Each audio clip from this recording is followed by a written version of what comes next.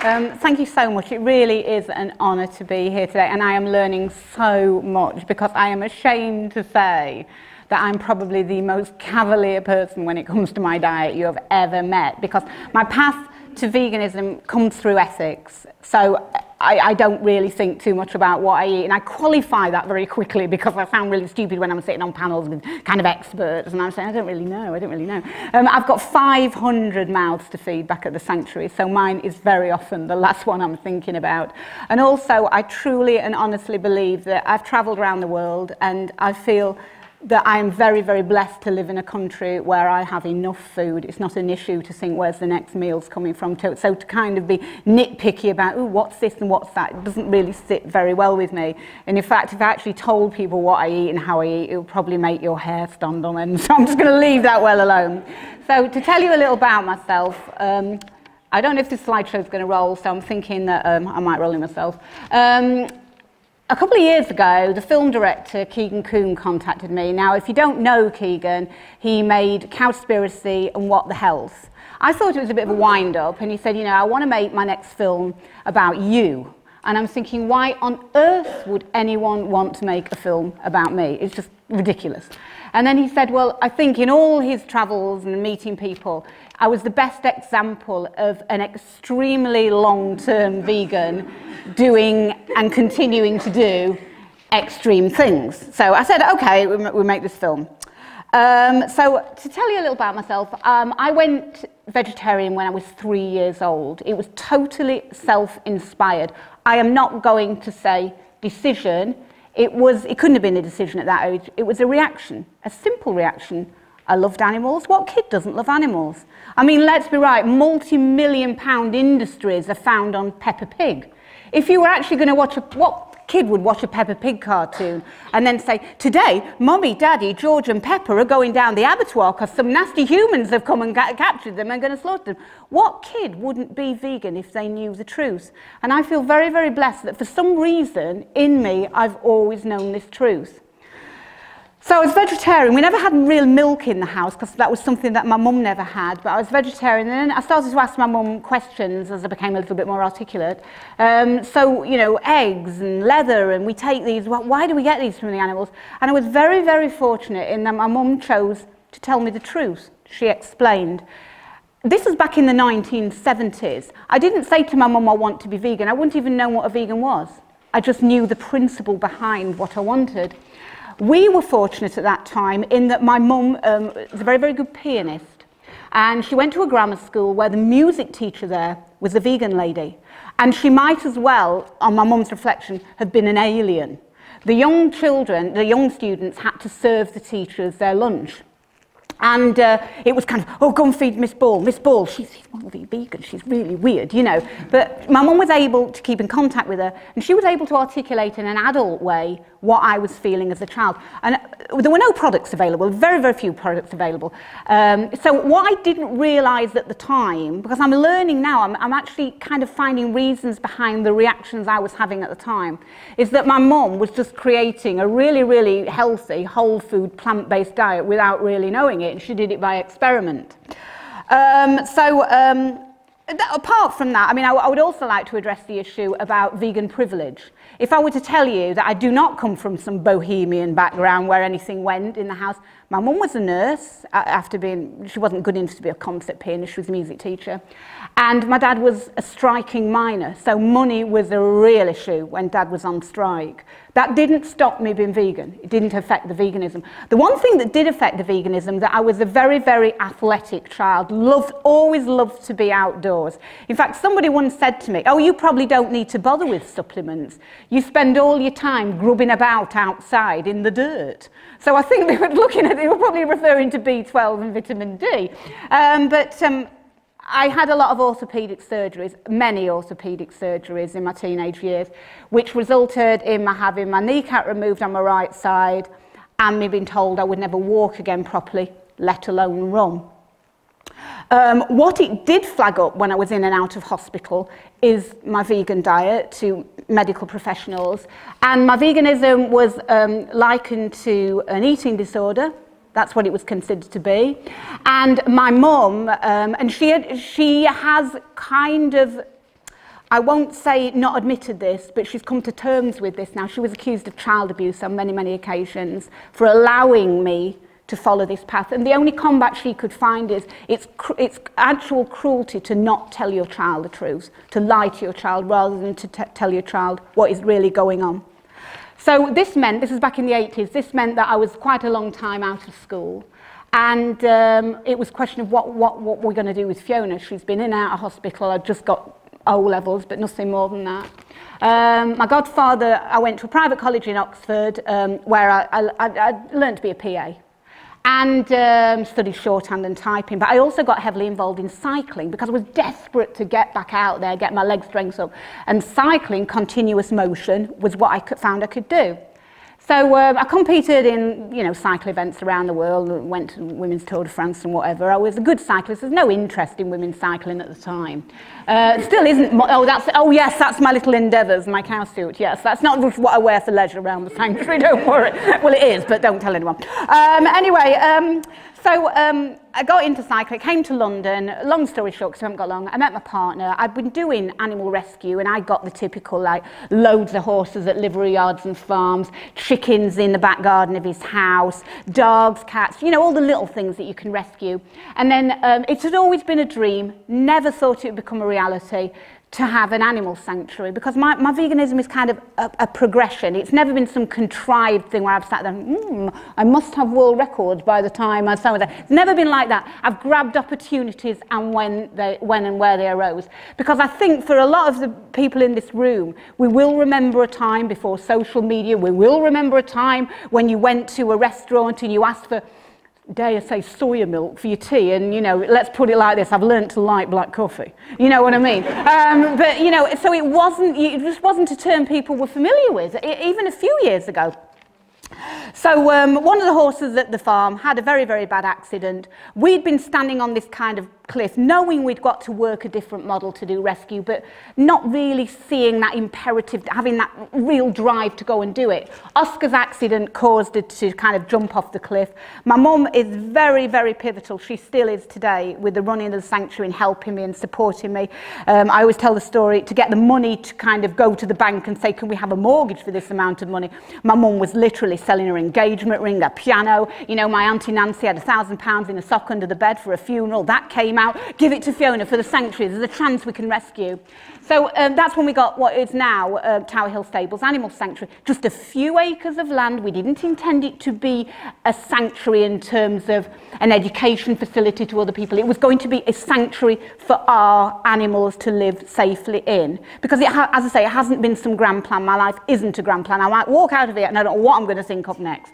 So anyway, we got the sanctuary and I did various little things along the way. Because I thought to myself, well, okay, I'm rescuing animals now, and now I can really rescue the kind of animals I want to rescue, the voiceless victims, cattle, sheep, pigs, chickens, turkeys, the kind of animals that are hidden behind closed doors and exploited so horribly, but you can't say, actually, Mr. Farmer, can I keep my cow down at your livery yard? It's sort of like a horse, it's got 4 legs and a tail. You couldn't do that, but you could do it from the sanctuary. And it grew and grew and grew, and my partner was toddling off to work to pay for it, and he always used to say, you can rescue as many as you can look after yourself. Well, being a competitive little bunny along the way, believe you me, I could rescue some animals. So it was growing and growing and growing and growing.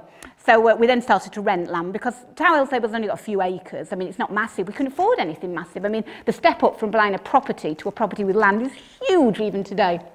So I thought, hang on a minute, I'm not the brain of Britain, but I can take in, I'm not the brain of Britain, trust me. So I could take in like 4 animals or 40 or 400 animals, but I'm constantly hitting at the symptoms, never getting to the cause. And the cause is the abhorrent industry that is animal agriculture. So I thought, well, how do I do that? And I've been my life has been kind of, as I say, grabbing opportunities to unwittingly or wittingly promote veganism where I can. For instance, one of the other things that I do that it wasn't covered in the film, if anybody's seen the film, they don't know about me, is that I'm also a firefighter, a retained firefighter. And literally, I wasn't thinking this is a burning ambition of mine, to be a firefighter all my life. It was just that as I'm training and keeping fit for the marathon running, a guy pulled up next to me and said, oh, you look quite fit. Have you ever thought of being a firefighter?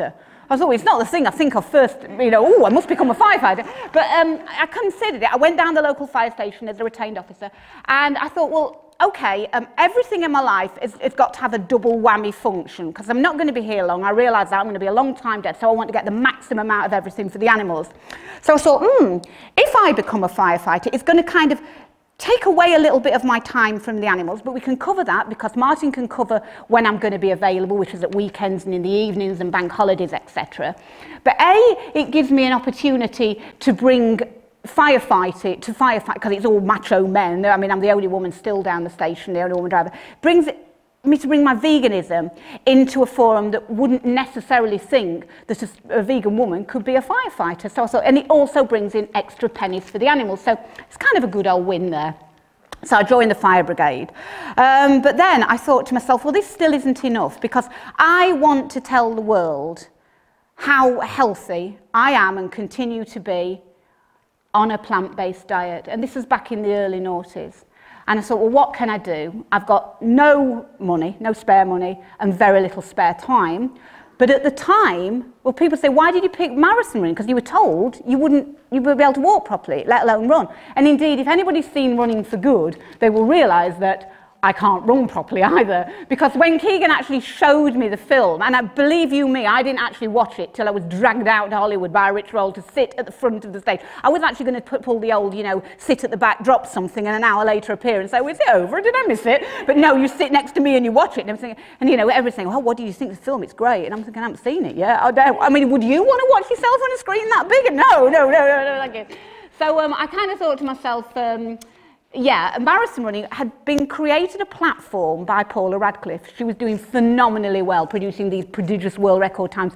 So this was at a time before social media, and a lot of people forget that you couldn't just say, oh, I've got an idea, I'm going to put it on Instagram and 1 million people are going to like it. You had to be able to use the mainstream media, and you were either going to do something very negative, which I didn't want to do. My veganism is always about positivity, proactivism and peacefulness, because to me that's what my life is about. I don't want to harm anyone, I don't want to hurt anyone, I want to lead by example, but by good example, by good, honest grit. That's all I know. You know, I don't know anything else but that.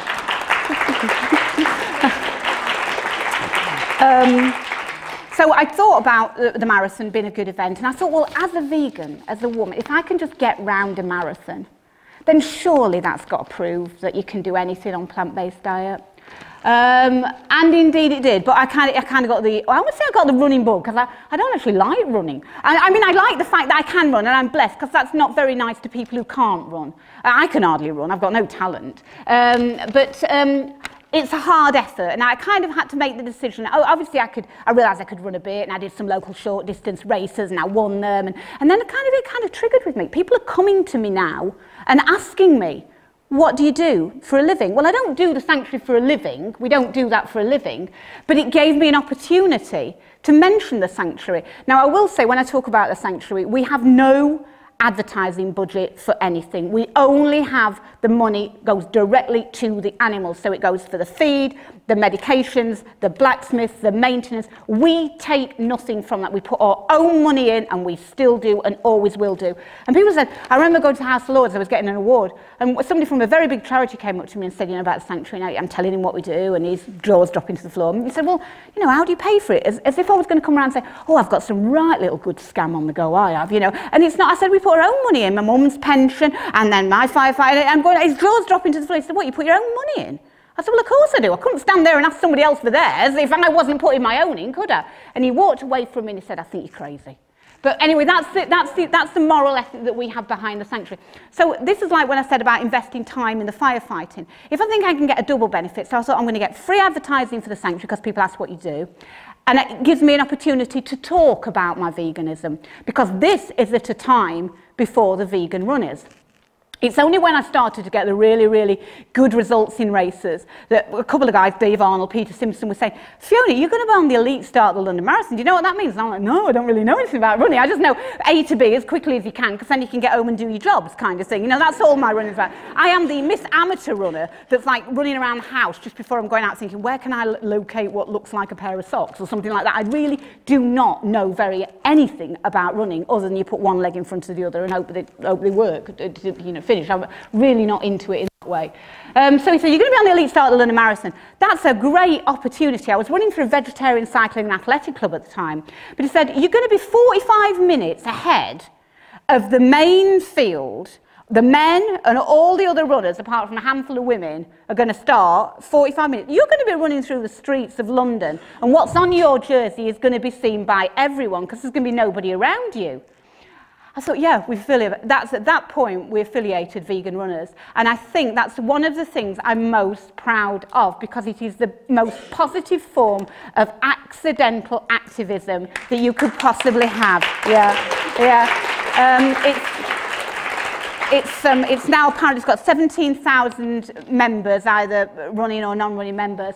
And, you know, you've got a captive audience there at races. People are interested in what people eat. Oh, you know, vegan, yeah, didn't think you could do that on a plant-based diet. So that's the vegan runner thing. So I'm not going to go on about, oh, my running, because it's really boring. So what did I do with my running? Well, I've never had much, I've got no money for running, and I've led this really unusual life. I do have a bizarre life. It has to be to fit everything in that I do, because I get up at 3:30 in the morning.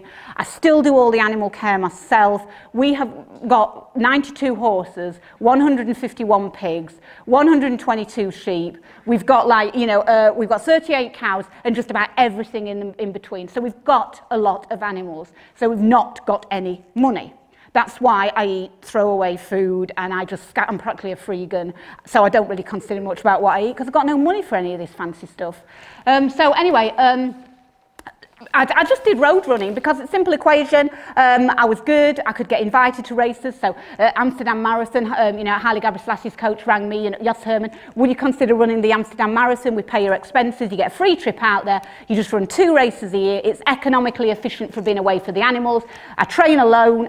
I'm running around the Dengie Peninsula, not a runner in sight. The next minute you're on a coach with the best runner in the world looking for a world record, walking into the Olympic Stadium, getting all your photographs taken. Then you go home and you just go back to your animal work. That's all I've ever done, just an effective form of activism, not really interested in anything else than promoting the veganism where I can. So I've got a personal best in the marathon of 2 hours 38 minutes, which is pretty quick. In fact, sometimes I think, did I really run that? But I did, yeah. 2 hours 38 minutes. I've got loads of sub-3 marathons. At the point, I was hitting major marathons, big events that would pay for you to go, 2 a year maximum effect to get the vegan placard out there at the front of races. So I got like top 20s in London and Berlin and top 10s in Amsterdam, gold star marathons. And I thought, well, okay, hang on a minute, I'm doing really well, and these are really, really quick times. I'm getting a bit of publicity for the sanctuary, but I'm really not getting the promotion of veganism that I want. We'll go on to that because now, okay, even now I notice that the press aren't yeah, they might embrace veganism to a certain extent, but they're always looking at no, but he went vegan and he's now dying and he's not vegan. So it's like veganophobia, you know. There is that, and there certainly was at the time. So I thought, what do I do? Do I carry on running? Big investment in time and energy and effort. I'll mix it up. I'll go win some marathons. Went off and won a load of races. Still not having that effect that I want. Then somebody said to me, and I'm always reluctant to say friend because people start thinking if your friends suggest you do that, goodness knows what your enemies suggest you do. But then somebody said, you've done all these fast marathons. You're not going to run any quicker than that. Why don't you do Marathon des Sables? Simple thing, trudge across the desert, 250 odd kilometres, self-sufficient backpack, marathon a day, 1 day's a double marathon, it's brutal, bill it as the toughest foot race on the planet. It's what the film's based on, Running for Good. But what the film doesn't tell you is I'd actually done it twice before that. The first time I did it, because I'm literally playing a tag team with my partner at the sanctuary, I was working with the horses, one elderly horse charity. She got cast in a box, she went down, she couldn't get up. I pulled her to her feet 2 days before the race, and she stood on my foot and broke 2 of my toes. So now I'm left with the dilemma, do I go to the Marathon des Sables with broken toes, or do I sit at home and wonder what would have happened if I had have gone? Foolishly, I went, and I did complete the Marathon des Sables, came mid-place. People say, what did you eat during the race? All the dietitian and that. About 19 boiled sweets and a bag of painkillers is all I could manage. And on the long stage, I took the gaffer tape, because I daren't show the doctors on the race my foot, because it was so much, because your feet swell in the heat unless you're used to 50+ degree heat. You have to buy big shoes, so I felt like Coco the Clown going out there with these big long shoes. And but my foot was swollen with the broken toes. So by by the long stage, you could see the bone sticking out of the little toe. It was absolutely horrendous. And people were talking about stagnant water we were going to go through the next day. Anyway, I got through it, and I thought, yeah, I really enjoyed that. I didn't. You know, rose-tinted spectacles went on when I got home. You know, I'm going back there and kill it next year. You know, but in the meantime, one of my other friends had said, why don't you do the polar marathons, North Pole Marathon, Arctic Ice Marathon, Simple Pimple. Very, very difficult for me because I run the 26.2 on tarmac is better for me because of the knee. I cannot run downhill. In fact, when Keegan showed me the footage of the film, I thought, I've got to look half decent. I'm in Sahara Desert, and he showed it me, and I'm looking, squinting away, and I see this little Quasimodo figure coming out of the limping away, and I'm thinking, oh, and I thought, oh my God, it's me. Yeah, I mean, so I don't look good when I'm running at all. I know that. I'll live with that. So I wasn't sure about running at the North Pole. In fact, I didn't actually think there'd be a race at the North Pole. I thought it'd be somewhere in northern Norway. We'd all pile out, do 10k, get back in, and, you know, that'd be it. We'd call it a marathon because, let's be right, it was very cold. Anyway, I did the North Pole Marathon. I won it, broke a world record, fastest woman to ever run a marathon at the North Pole. Some of the guys there said to me, you know, why don't you kind of just do the world records? Ding, ding, ding. World records, animals, you know. Fastest woman to literally go to every continent and run a marathon. And yeah, I mean, even there, the vegan haters, oh, it's not very environmentally friendly, is it, going around the world? Well, I say, you know, I didn't say I was a hermit, I said I was a vegan, you know what I mean? And, you know, I want, if everybody else had listened to the message, you know, I wouldn't have to trudge off around the world and do. But anyway, I went off around the world and did these marathons, and I broke the world record. But what I didn't understand is I thought the people at Mr. Guinness, you know, Guinness World Record, when they wanted to validate it, would you just come back with your results and say, I did it. Oh, no, no, no, no. You had to have validators, team of people round you. Oh, you need one person running with you and one photographing you. I said, I can't do that. We haven't got the money for this budget. So I devised that the only way I could possibly do this and get it validated was get the race to validate it for free, so go and win or place in every race, so that they would kind of say, she's on the podium there, of course we saw her run it, she's got the lead car with her. So I did that. It was very, very difficult because these marathons were on different continents. Some were only a week apart, and I was having to come home. I was in Australia for less than 4 days. I flew out there, got off the plane, bloke said, are you looking for your baggage? No, I haven't got any. Oh, are you going on somewhere? No. Are you staying with someone? No. Get out of my way, I'm in Uri. You know, and he said, well, what are you doing here? I said, oh, and then I flagged up. I thought, this does look suspicious. I'm only here for the day. So I thought, I can rewind. I've got a marathon in the morning. I've got good reason for being here. And he just looked at me and said, on your way, woman, you're mental. But anyway, I did the world records. I did injure my knee very badly in the Atacama, in the race that I did. I combined the Antarctic race with a race in the Atacama Desert. 14,400 feet running a marathon is not funny, up a volcano. And I rolled my bad knee. I was told that I would not run again that year, let alone in 5 days in Antarctica. I still don't know how I did it, but I went down to Antarctica and I just did exactly what I'd done there. Podium with the men, broke the world record, that was fantastic. Got home, again encountered the veganophobia with the media. I'd got a national newspaper, wanted to cover the story, they thought it was fab, take your teddy bear, do all that. He was with me all the way, goes everywhere with me. And they said, we can't cover it. And cutting the long story short, they were saying, look, the advertisers in our papers pay our wages. It was running up to Christmas, so you got Aldi and Lidl promoting the 5-bird roast and the creamy trifles. We're not going to give free advertising to a vegan cause. We're not going to do that. So I was very, very disappointed. And I think when I wanted to talk to you about, one of the things I wanted to mention is, people asked me, you went to Antarctica, and I did go to Antarctica with a very, very bad knee, and I did not expect to be able to run. I could hardly walk, and we trudged around Punta Arenas looking for walking poles, and I'm calculating how long does it take to walk 26 miles in Antarctica, you know, and I don't know what did it. Well, I think I do. It's the fact that with me, with my veganism, the diet is probably, I tend to go away from the word diet when I say I'm a vegan, because with the word diet, people associate denial. And I say, I can have that. I choose to not have it. I don't want that in my life. And there's a reason behind, a very tangible reason behind why I'm doing what I do. It's an ethical reason. And I sometimes think that obviously I think that people do tend to do, the majority of people do things because they think it benefits themselves. I don't have children of my own, but you know, you can take your children on holiday to Disney, you can buy them fancy clothes, you can spoil them rotten, but the best thing you can give a child that I can see is a bright and healthy future. And that's what I think plant-based living is all about for me. It's the ethics about, for me, in my heart of hearts, I have to stand here honestly, I wouldn't care if I ate beans and potatoes for the rest of my life, so long as it didn't include an animal being harmed. I'm not bothered. It's all about the ethics. And that's what I say. My veganism is a constant learning curve. I don't know that much about anything, but at least I've got the good grace to admit it and that I'm willing to learn, rather than these kind of 2-minute Instagrammers that come on and pontificate all these stories with absolutely no substance or credentials behind them. And then 2 minutes later, when they've amassed this massive following, suddenly turn around, oh, I was wrong, I'm going the other way. It's not about that. I know I don't know very much, but I want to learn more. And veganism teaches me more. I learn things every day, and I've learned so much today. I've got enough material for about 10 years. I'm sorted for my next desert race. So I know we're in a hurry, and I don't want to keep anybody else from speaking. I would say a couple of things, points that I wanted to highlight.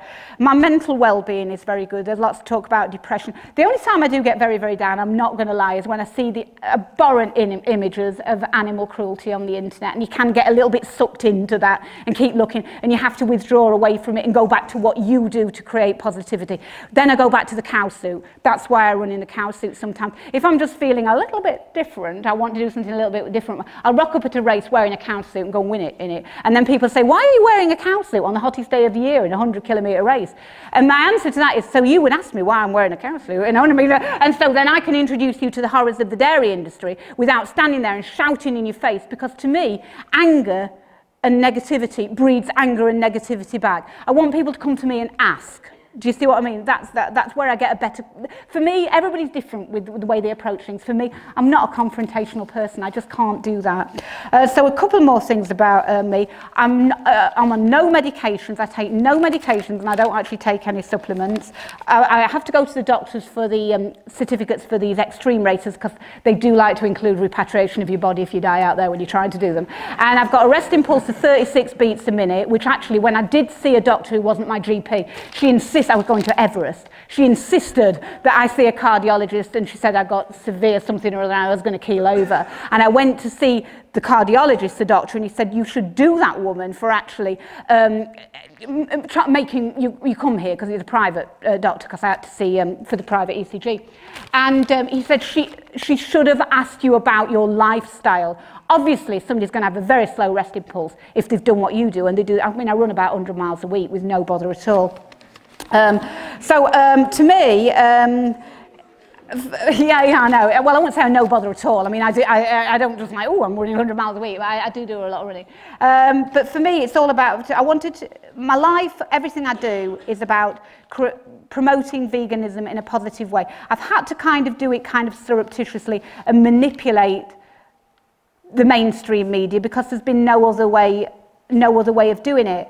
But the message now that I want to spread, I don't just want to carry on running forever because, you know, okay, what my next project, somebody asked me what my next project is. I'm going to go and run a London Marathon Championship qualifying time, hope to break a world record, again, in my cow suit. So again, people actually ask me why I'm out there doing this in the Berlin Marathon, why are you dressed as a cow, and why are you up there running with, you know, kind of the good runners saying, watch me tail and don't trip over that kind of thing, or hope my ears don't drop off. But I want to go out there and spread the message. And I didn't think that, you know, in my 5th decade, I'd still be able to do this. I'd still be able to run 120-something for a half marathon if I want to. Do you know, I've never had a running injury. I've been running with this gammy leg, I have been running for 18 years, and I've never had a running injury. And one of the things on reflection, the benefits of my plant-based diet that I can only put down to my plant-based diet is my recovery rate is extreme. I still train twice a day. And yesterday, I had to do my speed session at lunchtime. Somebody did ask me to raise theirs. We started the Vegan Running Club, and we are so proud of that club. It's so precious because it's such an amazing tool for the animals. And somebody said, do you think that running in the vegan vest raises your game, and it does for me, because I'm out there to promote a message and I want to do it in the best possible way I can. So having that emblazoned across I want to be able to back it up with positivity. But then some people say, well, if you can't win the race, you can't do well in it, does it have the same effect? Well, of course it does. Pace is all relative. It's very little importance. The facts are, you're out there and you're showing the world the benefits of plant-based living. That's all I want my life to be about. And if I keel over on the way home, good, I've done everything I can, I can't do any more. So for me, I will just end up by saying, I'm not a doctor. I feel very humbled to be around all you medical professions with all your statistics, because I've got no evidence or no proof, but I've only got me, and I've done it all, and I'm still doing it. So for me, veganism is just about, it's about the future for personal health, other humans' health, animal agriculture, the welfare of animals, the welfare of the planet. We are the custodians of this planet for future generations, and we owe it to them to be spreading this message, because it's got to be heard. I mean, I asked Keegan when we were in the desert having one of our deep-seated thoughts, you know, do you think it's too late? And he said, probably it is, but I don't want to be one of those people that's just sat down and said, oh, can't do anything about it, so I'm not going to do anything. We must drive it home. And for me, effective-wise, for people to be hearing it from medical professionals, they listen to doctors. People do listen to doctors and people with expertise. So I never thought in my lifetime that I would be standing here in front of, when you said an orthopaedic surgeon, I went to orthopaedic surgeons many, many times, and as I say, my mum was accused of child abuse for allowing me to be vegan. I never thought this day had come, and so thank you very, very much, and thank you for asking me to be part of it.